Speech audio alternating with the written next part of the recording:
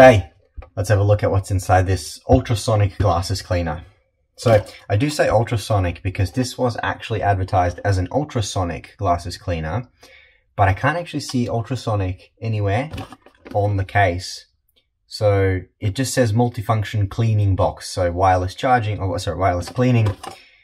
There's glasses somewhere, glasses case, right? So there's a bit more descriptions there. Maybe I missed it, but jewellery cleaner machine, 5 volts, 5 watts.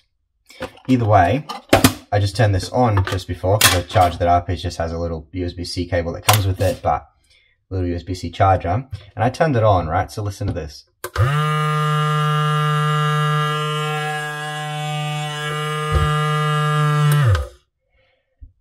I am 99% sure there is just a little vibrating motor inside that and not an actual transducer that produces that ultrasonic frequency, so above 20 kilohertz frequency.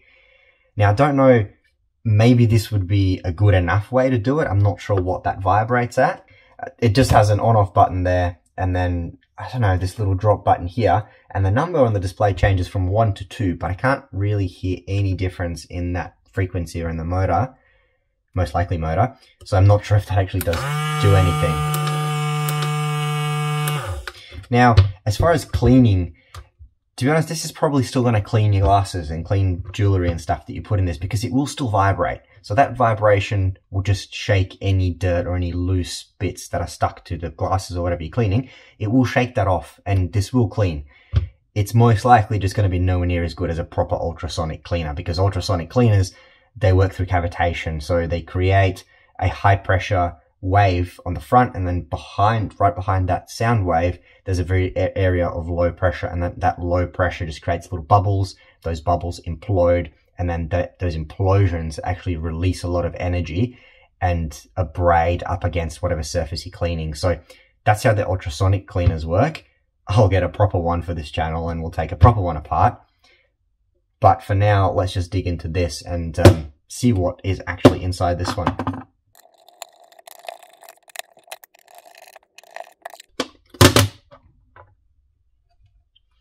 Alright, so there we go. A motor with little weights on the front and the back, and that just vibrates. So, granted, the box does not say ultrasonic. I cannot see it say ultrasonic. It's just got multifunction cleaning box, glasses, brush, jewellery, shaver, watch chain. So I guess the box and the product here, the product information here isn't actually wrong. It was just the listing that did specifically say ultrasonic, but this was only a few dollars. I can't remember, so I was a bit skeptical, but here we go. Well, I may as well pull that little PCB and the motor out. We can just have a little bit of a closer look. Ah, there we go. So I was just pulling this apart, and I was like, where is the battery for this? So the battery is there, tiny little, I don't know, lithium ion cell, 3.7 volts, 200 milliamp.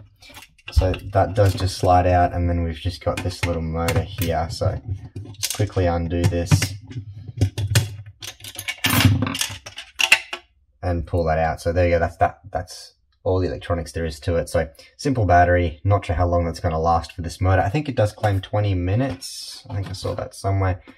Yeah, so press button once for 10 minutes, twice for 20 minutes. Ah, that's what that's going to be. So on the display here, when I had that 1 and the 2, that's probably what's going to be 10 minutes and 20 minutes. Although this does point to the on-off button.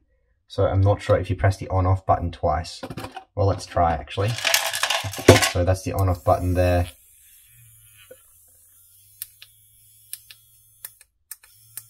No, so the on-off button just actually turns it on and off, and then pressing this other button here will turn it between, or toggle it between 1 and 2. So I think this arrow is just wrong, so you got to press that other button.